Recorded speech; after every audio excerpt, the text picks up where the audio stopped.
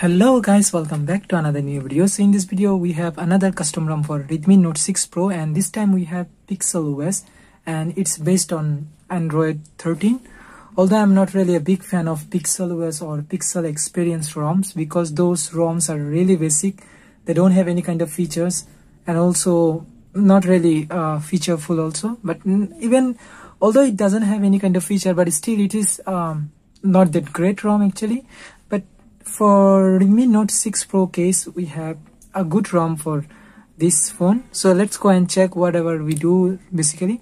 So first of all, we will go to our setting and check what we are getting with this ROM. So as you can see, Android 13 and January 5 2023 is security patch level, and as you can see, Pixel OS Tulip and 13.0 is the, and you can see the kernel version and other things. So basically the setting layout is purely stock. There is nothing new here. Everything is very basic here, and you cannot change any kind of animation or anything. There is nothing there. Maybe you can turn off the animations, but you can't do anything else. Even there is no Xiaomi parts option, nothing else here. Maybe you can change the icon of your notification panels. So this status bar you can change from here maybe. So if we go your wallpaper and style, maybe we can change.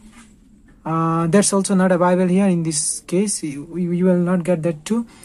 So basically we are not getting anything here, no customization. So this ROM comes with few apps, as you can see here. The Gcam I have installed, and the Gcam Go is pre-installed with this ROM, and I have checked safety net and it's paused already, so you can use bank apps and other things. And this ROM actually completely okay, daily drivable. You can use it as daily drive, but it has some bugs. So first of all, the first bugs I have seen is that with the camera app, so you will get like Gcam Go, which is not that great actually.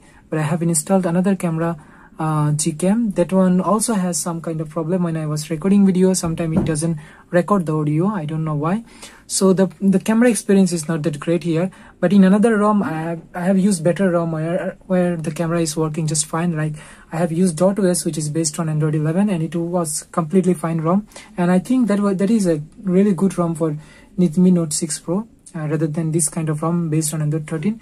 So another bugs with this ROM is that, so as I said, double tap to work doesn't work on any Android 13 based ROM for Redmi Note 6 Pro. I have tried many ROMs, still it doesn't work. So if I go here, as you can see, double tap does not work. Although you can double tap to turn off the screen, maybe that feature is available here, or that one also not available maybe. Yeah, it's available just on status bar, not on the home screen. So if you double tap on the status bar, it will turn off the screen. So as we are in turn off the screen, so let's try the fingerprint. So fingerprint is really working just really fine as you expect from this ROM. So it's really good here, and it's like each and every time you just recognize the fingerprint. And I haven't seen any kind of battery drain issue or heating issue on this ROM. I have been using this ROM for 2 weeks actually. Not really heavily I'm using this ROM, just basic use like watching YouTube and doing other stuff.